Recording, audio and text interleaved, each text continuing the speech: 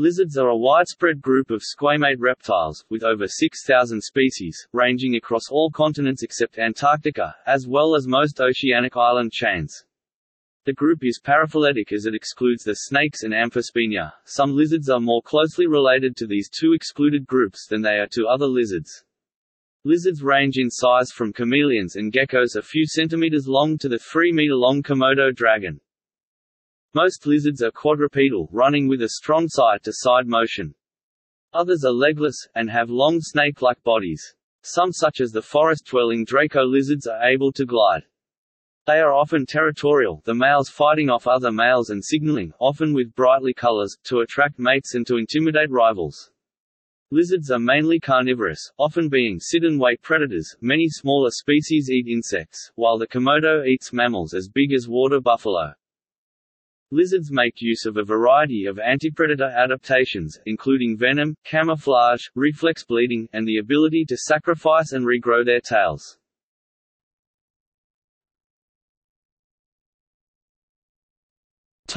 Anatomy.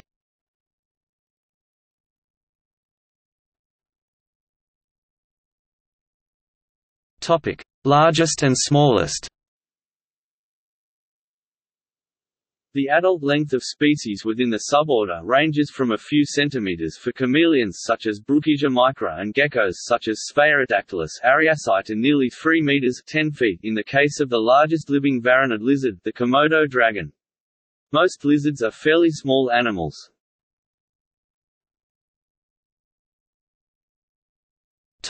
Distinguishing features. Lizards typically have rounded torsos, elevated heads on short necks, 4 limbs and long tails. Some are legless, including snakes. Lizards and snakes share a movable quadrate bone, distinguishing them from the rhynchocephalians, which have more rigid diapsid skulls. Some lizards such as chameleons have prehensile tails, assisting them in climbing among vegetation. As in other reptiles, the skin of lizards is covered in overlapping scales made of keratin. This provides protection from the environment and reduces water loss through evaporation. This adaptation enables lizards to thrive in some of the driest deserts on Earth. The skin is tough and leathery, and is shed sloughed as the animal grows. Unlike snakes which shed the skin in a single piece, lizards slough their skin in several pieces. The scales may be modified into spines for display or protection, and some species have bone osteoderms underneath the scales. The dentitions of lizards reflect their wide range of diets, including carnivorous, insectivorous, omnivorous, herbivorous, nectivorous, and molluscivorous. Species typically have uniform teeth suited to their diet, but several species have variable teeth, such as cutting teeth in the front of the jaws and crushing teeth in the rear. Most species are pleurodont, though agamids and chameleons are acrodont. The tongue can be extended outside the mouth, and is often long. In the bearded lizards, whiptails and monitor lizards, the tongue is forked and used mainly or exclusively to sense the environment, continually flicking out to sample the environment, and back to transfer molecules to the vomeronasal organ responsible for chemosensation, analogous to but different from smell or taste. In geckos, the tongue is used to lick the eyes clean, they have no eyelids. Chameleons have very long sticky tongues which can be extended rapidly to catch their insect prey. 3 lineages, the geckos, anoles, and chameleons, have modified the scales under their toes to form adhesive pads, highly prominent in the first 2 groups. The pads are composed of millions of tiny setae, hair-like structures which fit closely to the substrate to adhere using van der Waals forces. No liquid adhesive is needed. In addition, the toes of chameleons are divided into 2 opposed groups on each foot zygodactyly, enabling them to perch on branches as birds do.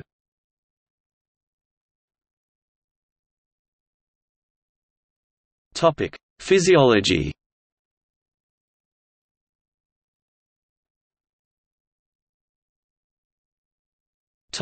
Locomotion. Aside from legless lizards, most lizards are quadrupedal and move using gaits with alternating movement of the right and left limbs with substantial body bending.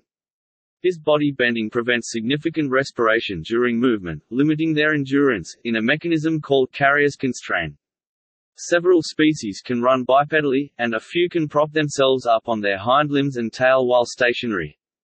Several small species such as those in the genus Draco can glide. Some can attain a distance of 60 meters (200 feet), losing 10 meters (33 feet) in height.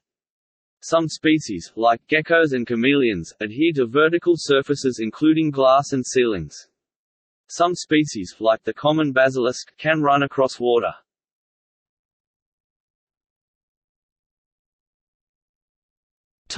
Senses. Lizards make use of their senses of sight, touch, olfaction and hearing like other vertebrates. The balance of these varies with the habitat of different species. For instance, skinks that live largely covered by loose soil rely heavily on olfaction and touch, while geckos depend largely on acute vision for their ability to hunt and to evaluate the distance to their prey before striking. Monitor lizards have acute vision, hearing, and olfactory senses. Some lizards make unusual use of their sense organs. Chameleons can steer their eyes in different directions, sometimes providing non-overlapping fields of view, such as forwards and backwards at once. Lizards lack external ears, having instead a circular opening in which the tympanic membrane eardrum can be seen. Many species rely on hearing for early warning of predators, and flee at the slightest sound. As in snakes and many mammals, all lizards have a specialized olfactory system, the vomeronasal organ, used to detect pheromones. Monitor lizards transfer scent from the tip of their tongue to the organ. The tongue is used only for this information-gathering purpose, and is not involved in manipulating food. Some lizards, particularly iguanas, have retained a photosensory organ on the top of their heads called the parietal eye, a basal, primitive feature also present in the tuatara. This eye has only a rudimentary retina and lens and cannot form images, but is sensitive to changes in light and dark and can detect movement. This helps them detect predators stalking it from above.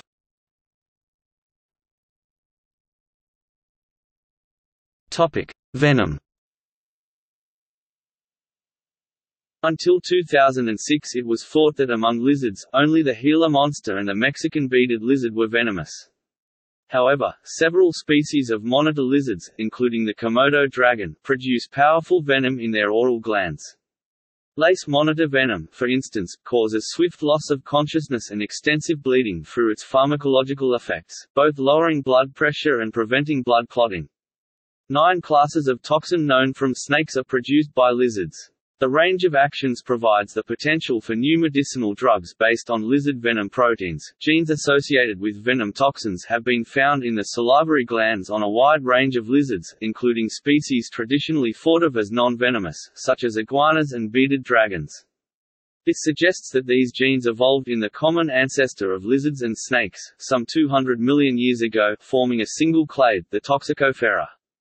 However, most of these putative venom genes were housekeeping genes, found in all cells and tissues, including skin and cloacal scent glands. The genes in question may thus be evolutionary precursors of venom genes.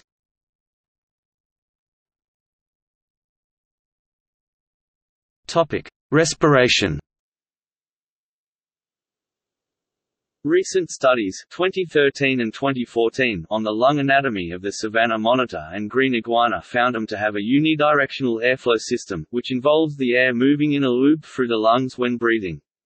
This was previously thought to only exist in the archosaurs, crocodilians and birds. This may be evidence that unidirectional airflow is an ancestral trait in diapsids.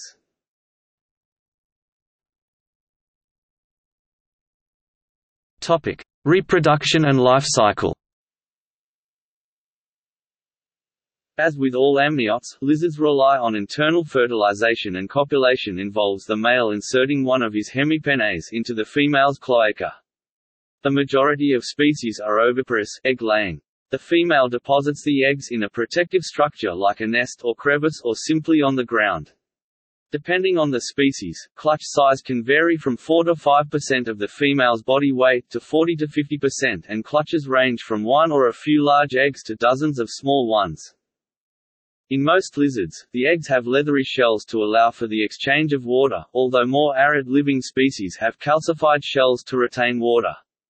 Inside the eggs, the embryos use nutrients from the yolk. Parental care is uncommon and the female usually abandons the eggs after laying them. Brooding and protection of eggs does occur in some species. The female prairie skink uses respiratory water loss to maintain the humidity of the eggs, which facilitates embryonic development. In lace monitors, the young hatch close to 300 days, and the female returns to help them escape the termite mound where the eggs were laid. Around 20% of lizard species reproduce via viviparity, live birth. This is particularly common in anguimorphs. Viviparous species give birth to relatively developed young which look like miniature adults. Embryos are nourished via a placenta-like structure. A minority of lizards have parthenogenesis, reproduction from unfertilized eggs. These species consist of all females who reproduce asexually with no need for males. This is known and occur in various species of whiptail lizards. Parthenogenesis was also recorded in species that normally reproduce sexually. A captive female Komodo dragon produced a clutch of eggs, despite being separated from males for over 2 years. Sex determination in lizards can be temperature dependent. The temperature of the egg's microenvironment can determine the sex of the hatched young. Low temperature incubation produces more females while higher temperatures produce more males. However, some lizards have sex chromosomes and both male heterogamety XY and XXY and female heterogamety ZW occur.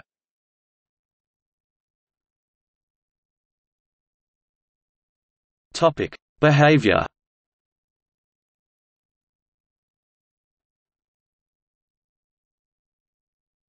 Topic: Diurnality and thermoregulation. The majority of lizard species are active during the day, though some are active at night, notably geckos.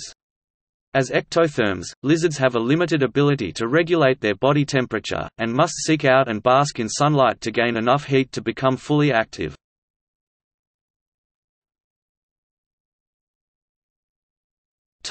Territoriality. Most social interactions among lizards are between breeding individuals. Territoriality is common and is correlated with species that use sit-and-wait hunting strategies.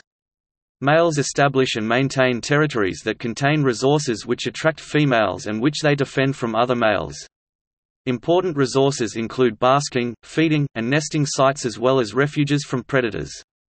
The habitat of a species affects the structure of territories. For example, rock lizards have territories atop rocky outcrops. Some species may aggregate in groups, enhancing vigilance and lessening the risk of predation for individuals, particularly for juveniles. Agonistic behavior typically occurs between sexually mature males over territory or mates and may involve displays, posturing, chasing, grappling and biting.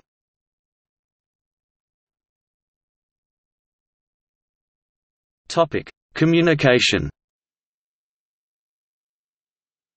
Lizards signal both to attract mates and to intimidate rivals. Visual displays include body postures and inflation, push-ups, bright colors, mouth gapings and tail waggings. Male anoles and iguanas have dewlaps or skin flaps which come in various sizes, colors and patterns, and the expansion of the dewlap as well as head bobs and body movements add to the visual signals. Some species have deep blue dewlaps and communicate with ultraviolet signals. Blue-tongued skinks will flash their tongues as a threat display. Chameleons are known to change their complex color patterns when communicating, particularly during agonistic encounters. They tend to show brighter colors when displaying aggression and darker colors when they submit or give up. Several gecko species are brightly colored. Some species tilt their bodies to display their coloration. In certain species, brightly colored males turn dull when not in the presence of rivals or females. While it is usually males that display, in some species females also use such communication. In the bronze anole, head bobs are a common form of communication among females, the speed and frequency varying with age and territorial status. Chemical cues or pheromones are also important in communication. Males typically direct signals at rivals, while females direct them at potential mates. Lizards may be able to recognize individuals of the same species by their scent. Acoustic communication is less common in lizards. Hissing, a typical reptilian sound, is mostly produced by larger species as part of a threat display, accompanying gaping jaws. Some groups, particularly geckos, snake lizards, and some iguanids, can produce more complex sounds, and vocal apparatuses have independently evolved in different groups. These sounds are used for courtship, territorial defense and in distress, and include clicks, squeaks, barks and growls. The mating call of the male tokay gecko is heard as tokay tokay. Tactile communication involves individuals rubbing against each other, either in courtship or in aggression. Some chameleon species communicate with one another by vibrating the substrate that they are standing on, such as a tree branch or leaf.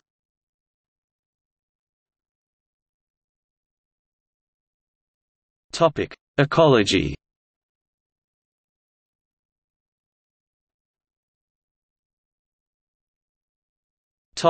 Distribution and habitat. Lizards are found worldwide, excluding the far north and Antarctica, and some islands. They can be found in elevations from sea level to 5,000 meters (16,000 feet). They prefer warmer, tropical climates but are adaptable and can live in all but the most extreme environments. Lizards also exploit a number of habitats, most primarily live on the ground, but others may live in rocks, on trees, underground and even in water. The marine iguana is adapted for life in the sea.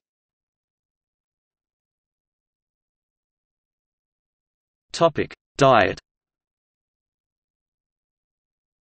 The majority of lizard species are predatory and the most common prey items are small, terrestrial invertebrates, particularly insects. Many species are sit-and-wait predators, though others may be more active foragers. Chameleons prey on numerous insect species, such as beetles, grasshoppers and winged termites as well as spiders. They rely on persistence and ambush to capture these prey. An individual perches on a branch and stays perfectly still, with only its eyes moving. When an insect lands, the chameleon focuses its eyes on the target and slowly moves towards it before projecting its long sticky tongue which, when hauled back, brings the attached prey with it. Geckos feed on crickets, beetles, termites and moths. Termites are an important part of the diets of some species of Autarchoglossa, since, as social insects, they can be found in large numbers in one spot. Ants may form a prominent part of the diet of some lizards, particularly among the lacertas. Horned lizards are also well known for specializing on ants. Due to their small size and indigestible chitin, ants must be consumed in large amounts, and ant-eating lizards have larger stomachs than even herbivorous ones. Species of skink and alligator lizards eat snails and their power jaws and molar-like teeth are adapted for breaking the shells. Larger species, such as monitor lizards, can feed on larger prey including fish, frogs, birds, mammals and other reptiles. Prey may be swallowed whole and torn into smaller pieces. Both bird and reptile eggs may also be consumed as well. Gila monsters and bearded lizards climb trees to reach both the eggs and young of birds. Despite being venomous, these species rely on their strong jaws to kill prey. Mammalian prey typically consists of rodents and lephorids. The Komodo dragon can kill prey as large as water buffalo. Dragons are prolific scavengers, and a single decaying carcass can attract several from 2 kilometers (1.2 miles) away. A 50 kilograms (110 pounds) dragon is capable of consuming a 31 kilograms (68 pounds) carcass in 17 minutes. Around 2% of lizard species, including many iguanids, are herbivores. Adults of these species eat plant parts like flowers, leaves, stems and fruit, while juveniles eat more insects. Plant parts can be hard to digest, and as they get closer to adulthood, juvenile iguanas eat feces from adults to acquire the microflora necessary for their transition to a plant-based diet. Perhaps the most herbivorous species is the marine iguana, which dives 15 meters (49 feet) to forage for algae, kelp and other marine plants. Some non-herbivorous species supplement their insect diet with fruit, which is easily digested.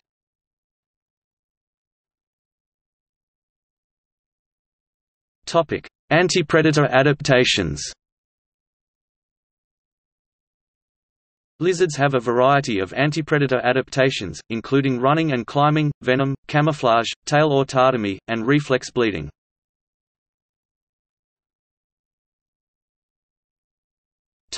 Camouflage. Lizards exploit a variety of different camouflage methods. Many lizards are disruptively patterned.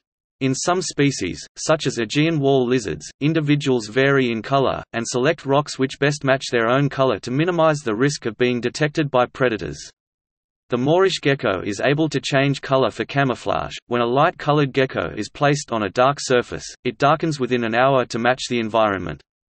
The chameleons in general use their ability to change their coloration for signaling rather than camouflage, but some species such as Smith's dwarf chameleon do use active color change for camouflage purposes.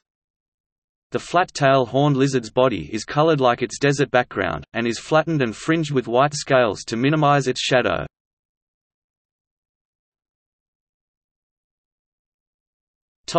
Autotomy. Many lizards, including geckos and skinks, are capable of shedding their tails autotomy.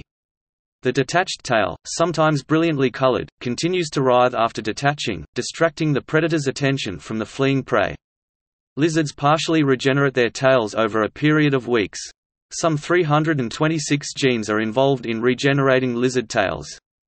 The fish scale gecko Geckolopus megalopus sheds patches of skin and scales if grabbed.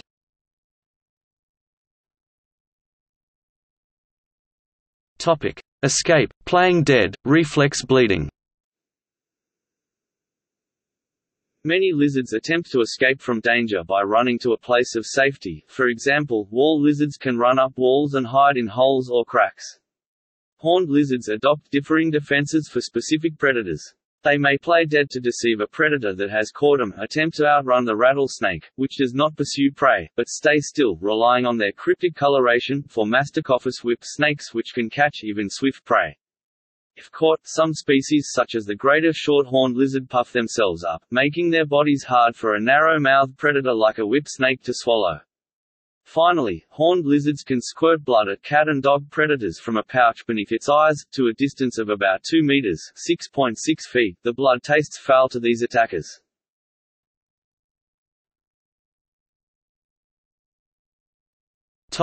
Evolution.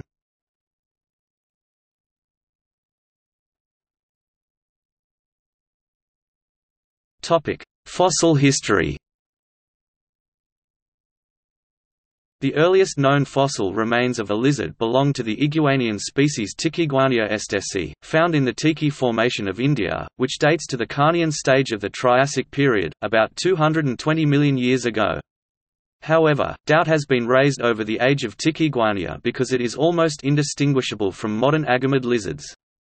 The Tachiguania remains may instead be late Tertiary or Quaternary in age, having been washed into much older Triassic sediments.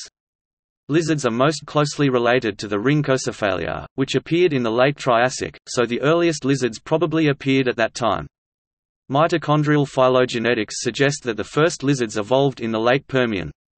It had been thought on the basis of morphological data that iguanid lizards diverged from other squamates very early on, but molecular evidence contradicts this. Mosasaurs probably evolved from an extinct group of aquatic lizards known as aegilosaurs in the early Cretaceous. Dolichosauridae is a family of late Cretaceous aquatic varanoid lizards closely related to the mosasaurs.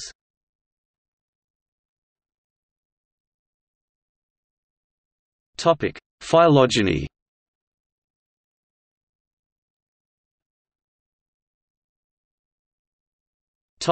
External. The position of the lizards and other squamata among the reptiles was studied using fossil evidence by Rainer Schock and Hans Dieter Suess in 2015. Lizards form about 60% of the extant non-avian reptiles.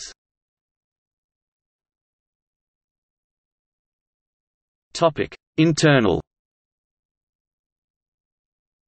Both the snakes and the Amphisbaenia worm lizards are clades deep within the squamata, the smallest clade that contains all the lizards, so lizard is paraphyletic. The cladogram is based on genomic analysis by Wiens and colleagues in 2012 and 2016. Excluded taxa are shown in uppercase on the cladogram.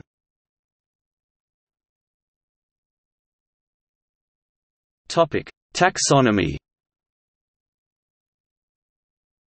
In the 13th century, lizards were recognized in Europe as part of a broad category of reptiles that consisted of a miscellany of egg-laying creatures, including snakes, various fantastic monsters, assorted amphibians, and worms, as recorded by Vincent of Beauvais in his Mirror of Nature.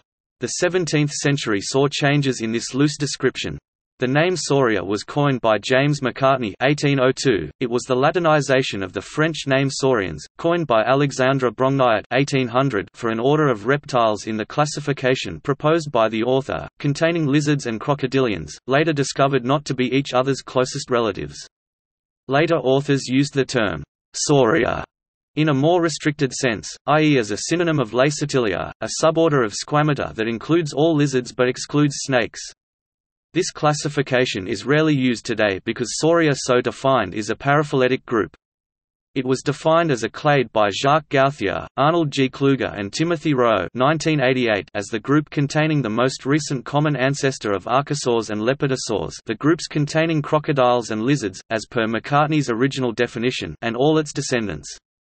A different definition was formulated by Michael de Braga and Olivier Riepel 1997, who defined Sauria as the clade containing the most recent common ancestor of Choristodera, Archosauromorpha, Lepidosauromorpha and all their descendants.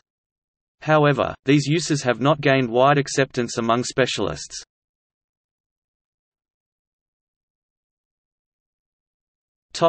Convergence. Lizards have frequently evolved convergently, with multiple groups independently developing similar morphology and ecological niches. Analogous ecomorphs have become a model system in evolutionary biology for studying convergence. Limbs have been lost or reduced independently over 24 times across lizard evolution, including in the Annelidae, Anguidae, Caudalidae, Dibamidae, Gymnophthalmidae, Pygopodidae, and Cincidae. Snakes are just the most famous and species-rich group of Squamata to have followed this path.